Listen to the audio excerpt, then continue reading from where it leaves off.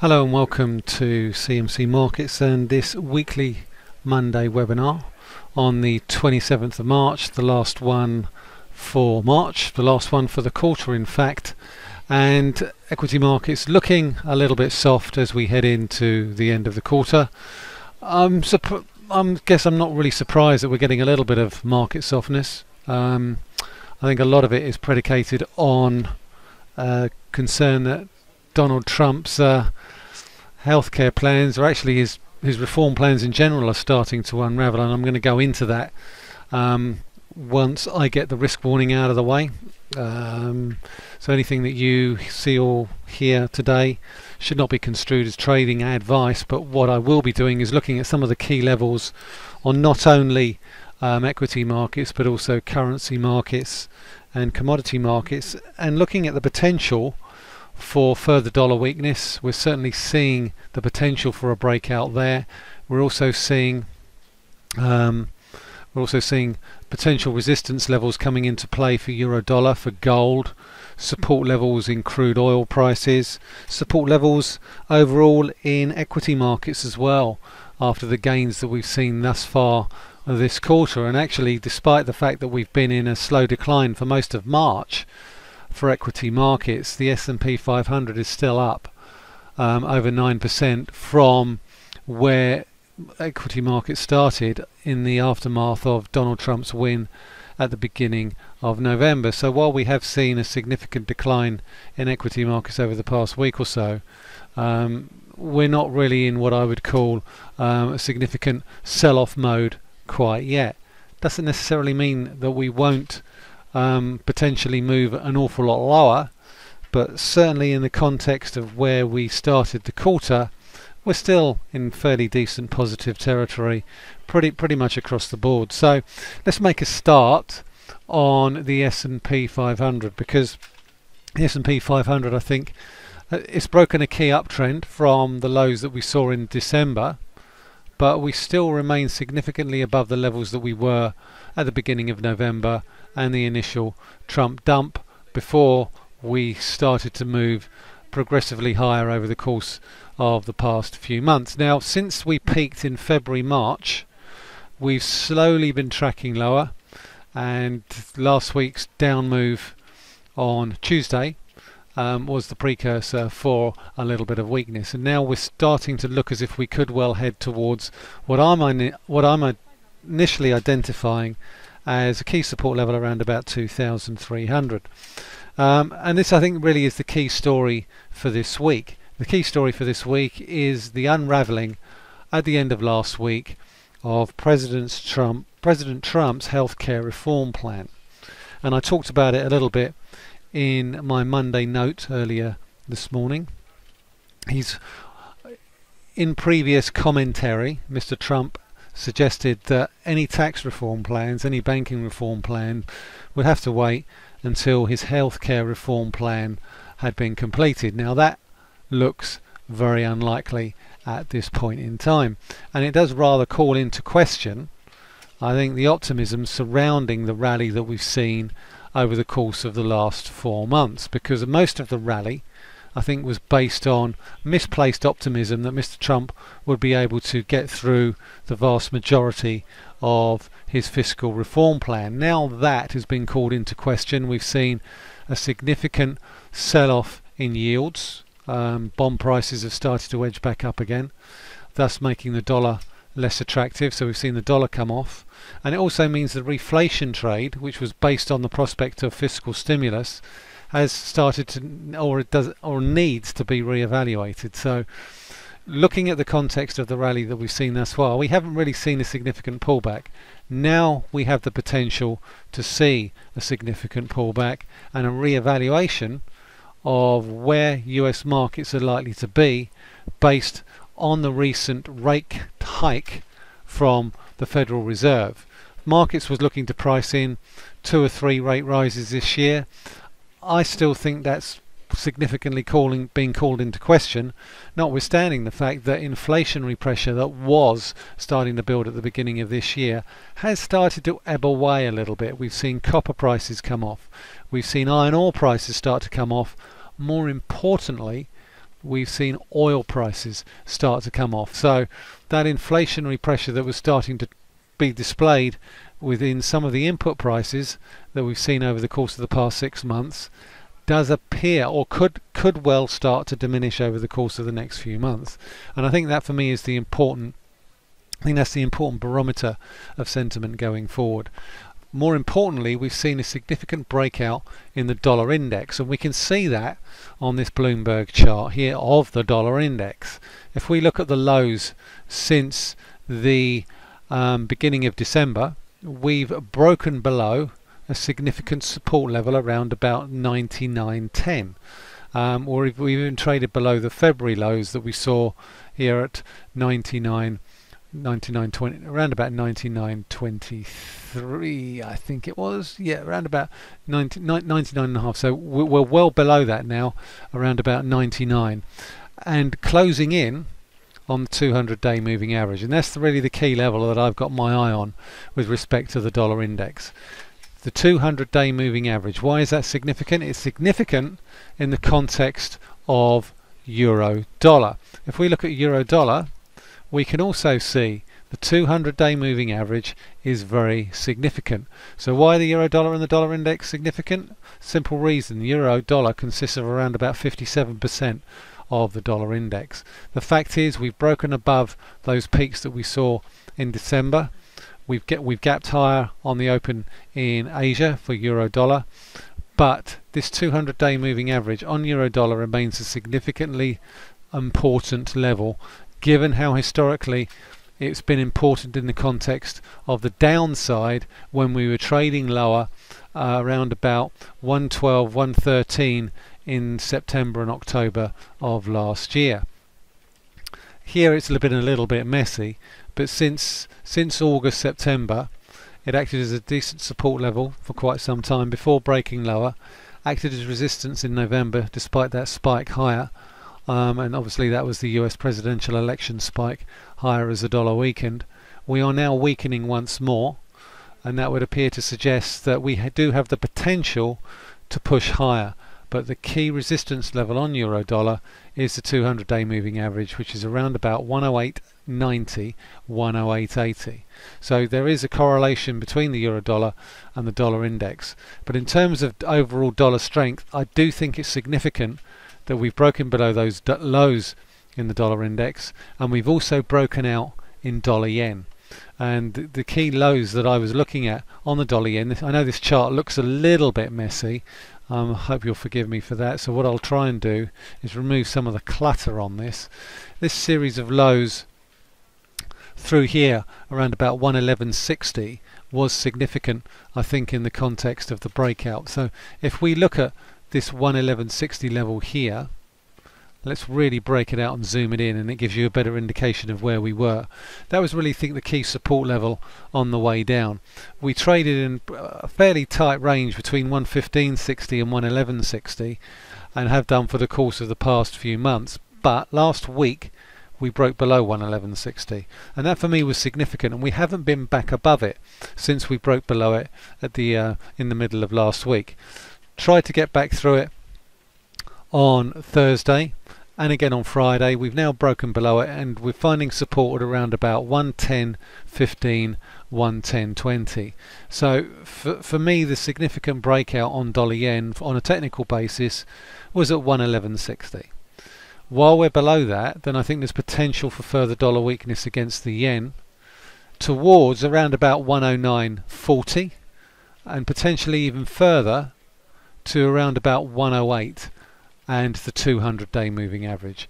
I think over the course of the next few sessions, while we're below 111.60, that for me, I think, is the clear direction of travel for dollar yen. I would only revise that on a move back above 111.80 and back through 112 in terms of overall US dollar direction over the course of the next few trading sessions. And for me, that's important, because I think in the context of the strength of the dollar, that is going to drive what equity markets do over the course of the next few sessions. How we get lower is going to be problematic, shall we say, and that would suggest to me that the best way to trade this is to trade is fade dollar strength. So any rallies back to around about 111.5, look to sell into them.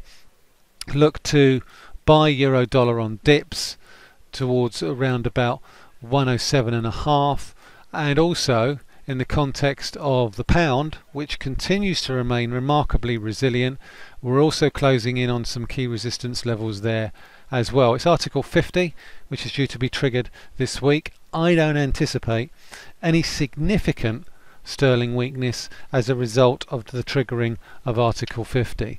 And there are various questions surrounding that, and ultimately, the triggering of Article 50 is not a surprise to me. Ultimately, sterling short positions still remain at significantly elevated levels. There are no more surprises to be had in terms of negative surprises vis-a-vis Brexit scenarios. An awful lot of them, I think, are already priced in.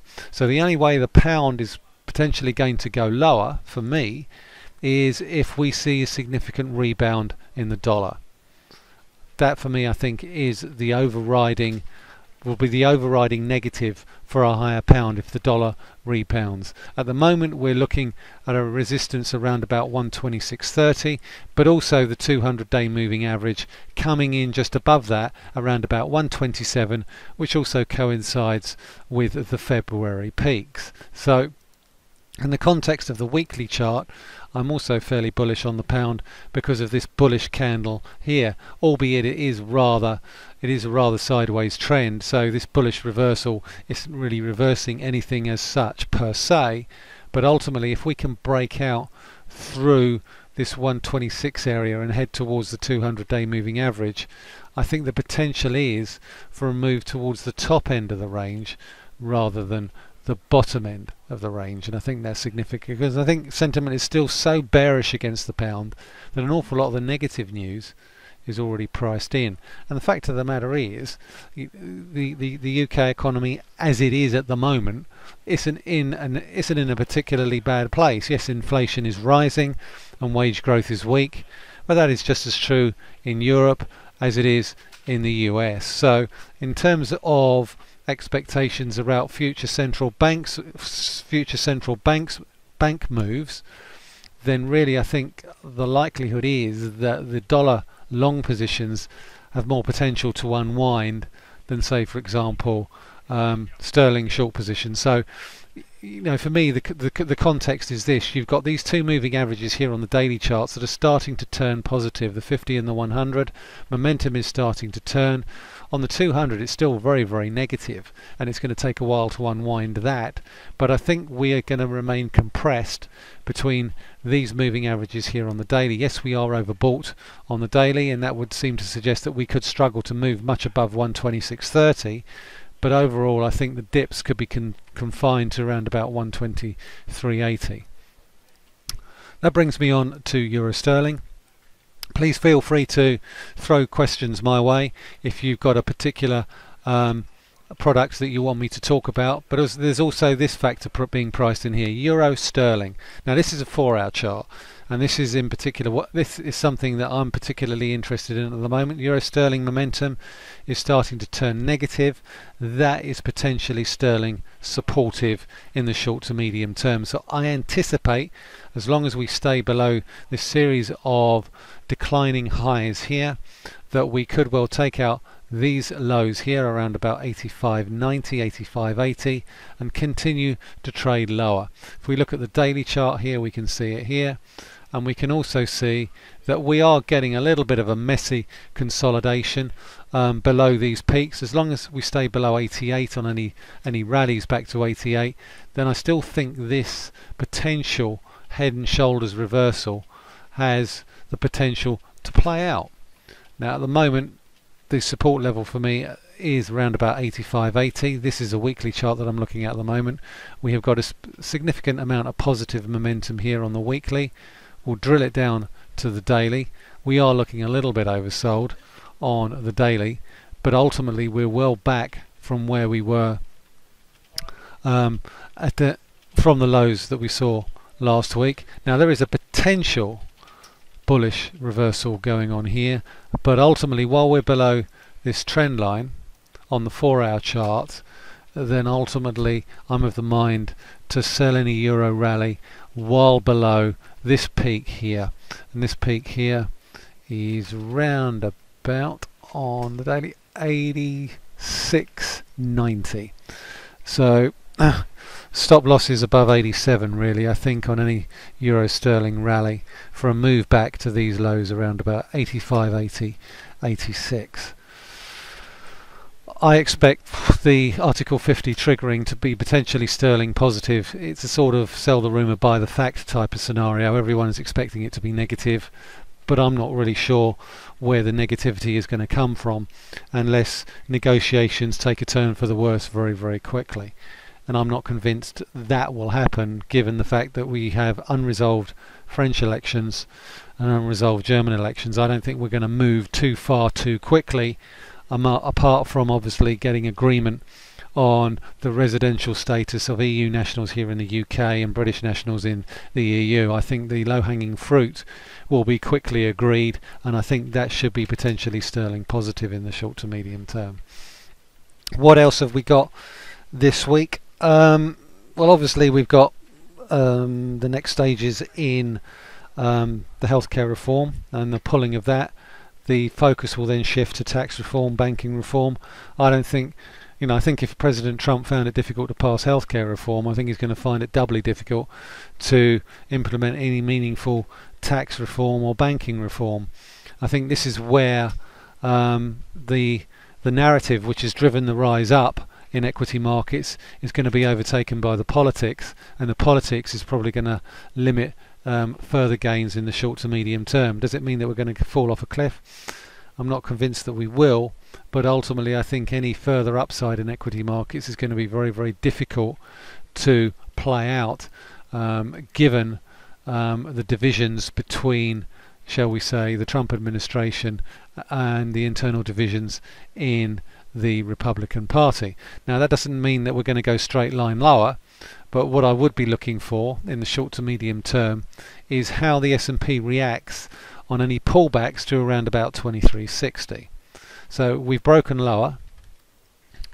We do appear to have posted a little bit of a reversal here, which would appear to suggest that I think the initial impulse will probably be to try and squeeze the shorts on this particular down move, and that could see us come back to around about 2345, 2350, and potentially as high as 2360 when you look at the amount of congestion that you've got on the 4-hourly chart in and around this level here. So you could see a little bit of a pullback on the S&P over the course of the next week or so around about 2360, but I think as long as we stay below 2360, then I think we'll go for a little trip towards the downside and 2300. It's always a bit dangerous to sort of try and sell into a significant move lower, because US markets always have a tendency to try and squeeze those short positions, so you might get a little bit of buying initially. If you look at the daily chart, you've got the 50-day moving average on the Dow. We haven't really seen a significant retest of the 20,000 level as yet, but again the direction of travel does appear to be quite clear here. I think we're due a little bit of short-term weakness back towards the 20,000 level, I think initially, but how we get there I think is going to be the big unknown, and again I think the best way to do that is to drill down. So maybe we'll get a potential move back to this series of lows through here of around about 20,800 or thereabouts. Again, draw a line through this, look at the congestion levels on the short term basis, so you've got them really through here, 20,780, and basically see how the market reacts around those sorts of levels, given the fact that on the 4-hour chart it does look a little bit oversold. Moving on to the FTSE 100, it's a similar sort of story. We have seen a little bit of weakness there, again the 50-day moving average, but looking at the long shadows on previous attempts to move lower, we saw it here in mid-March when we spiked lower to these lows here around about 72.60, 72.50. We've seen a low of around about 72.50 today. There does appear to be sort of some buying interest around about 72.50, 72.60. If we do move below there, then you're then looking at around just below 7200, around about 7180, 7190. So they're the key support levels on the FTSE 100 for me. We need to really get back above 7350 to diminish the downside risk on the FTSE. But if the pound remains resilient, then I think it's likely that the upside in the FTSE 100 is also likely to remain difficult to sustain.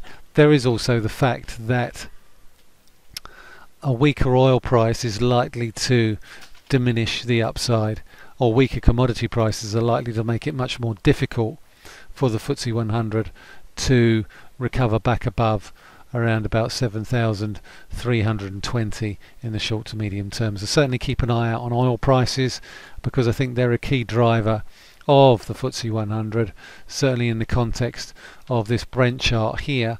We're flirting with the 200-day moving average. We haven't taken out last week's lows, but I think it is significant that even though Brent prices are managing to hold up around about the lows that we saw last week, WTI on the other hand are starting to look a little bit more comfortable below the 200-day moving average. But we do need to see some evidence that we are finding momentum below 47. At the moment I'm a bit suspicious about the fact that on WTI we haven't actually as yet been able to sustain a significant move below $47. So keep an eye out on WTI. I would be looking for a sustained move below $47 on WTI to suggest that we're going to head back to around about 45. Being asked about sterling Kiwi, certainly give you a view on that. I'm just going to see if I've actually got it here as a saved chart. I don't think I do. I've got sterling Aussie but not sterling Kiwi, but that's no problem. I'll just look it up here from the library, sterling/NZD. There we go. It's right there. So we'll look at that. Oops, closed it by mistake. Let's reopen it and reset that and have a look at it. Well, that's interesting. It's looking as if it's about to break above the 200-day moving average, but that in itself is not as important as this series of peaks that we've got through December. For me, I think you've really starting to run into a massive resistance level around about 180, 179, 75, 180. Yes, momentum is positive for sterling Kiwi, but when we're looking at this chart and we're looking at it in the context of where it's been, we're looking at a significant resistance level around about this 179, 180 area. And I know that's not much help, but unfortunately for me, I think if you're looking at sterling Kiwi to take a position, then really you've got to be looking to run a short position with a stop loss above 180, because if we do break through 180, then we could go quite significantly higher towards 190 and potentially 2 over the course of the next few trading sessions. So this is another reason why I think when we look at the bearishness around sterling, there is some evidence of a base being built in terms of sterling and sterling crosses, and that's why I'm paying particular interest to sterling dollar, but also euro sterling as well, because there does appear to be some evidence that euro sterling is potentially topping out, but also that sterling dollar does appear to be finding a little bit of a base. We've got a big support level at 120, 119.80. We're finding support progressively higher levels against the dollar, and that suggests to me that there's bearish sentiment towards sterling, I think, is overdone. You hear people talking about cable at 106, and that for me I just think isn't credible when you're still above that big base at 120. Now I would change my view on sterling dollar if we broke below 120, but until such times as we do, talk of 106 is, I think it's not credible, simply not credible, because that would suggest that the economic fundamentals for the UK would deteriorate to such an extent, and the US would be much better to predicate a massive widening in yield differentials. Now that's not to say that that can't happen, but I can't envisage a scenario at this point in time where that's likely to happen, and as such I can only deal in the context of what I already know. What I already know is Article 50 is going to get triggered this week. It's not really going to change the overall debate between the Brexiteers and the Remainers, and ultimately it starts a process that's going to last for 2 years. So the immediate action of triggering Article 50 shouldn't be any more bearish than it was a week ago. We know it was going to happen. We know it's going to happen. Why should the physical doing of that change anything with respect to sterling? So that for me, I think it's a nice news story, but I don't think it's going to change the overall view. Now, Aussie dollar. Being asked about Aussie dollar, we had a bearish engulfing day last week. We could well get a little bit of a pullback while we're above 76, but I think while we're below 77, then the bias is for Aussie dollar to weaken, drift lower towards 74.90 over the course of the next few trading sessions. And I know that means that essentially the US dollar is going to strengthen against the Aussie, but I think this is more of a commodities play, and the fact is that we're seeing a little bit of weakening in commodity prices. Iron ore prices have come off quite significantly, looking a little bit soft.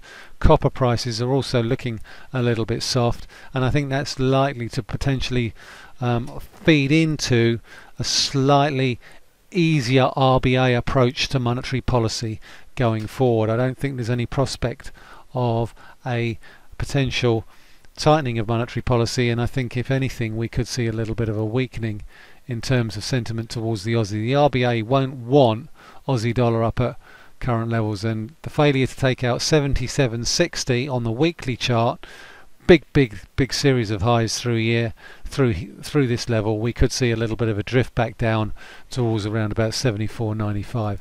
I don't really anticipate Aussie dollar going anywhere fast. I think we're still in a range. The top of the range is 78, the bottom of the range is around about 74.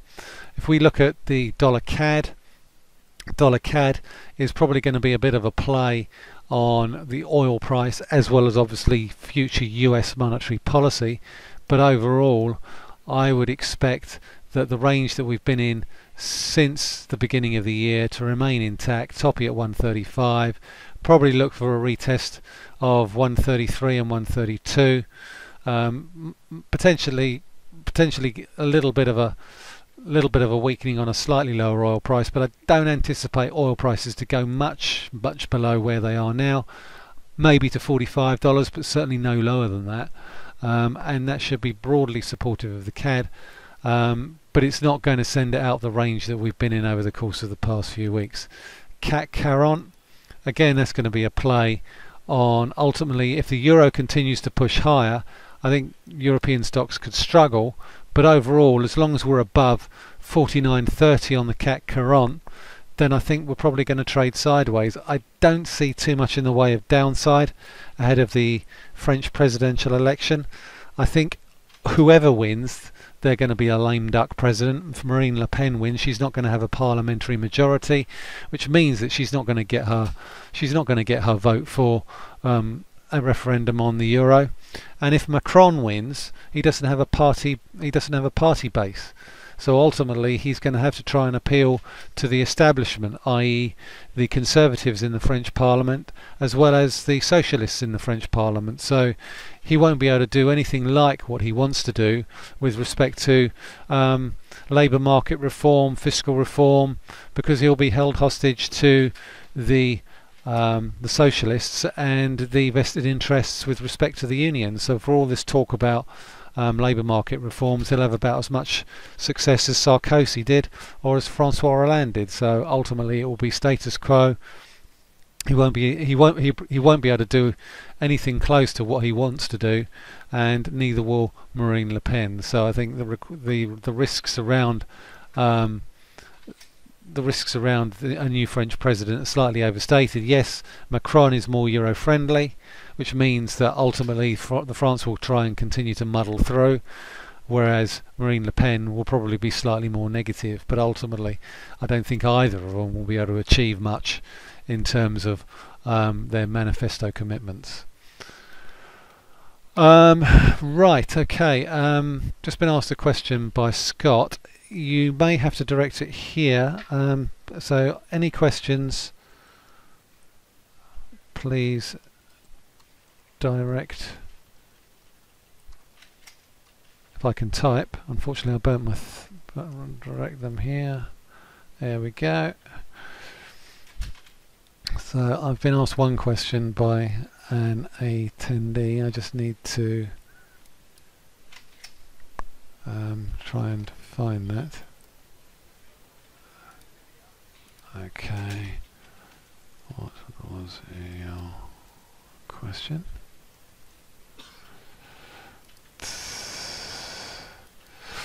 Let's also have a look at gold. I tweeted a gold chart earlier today.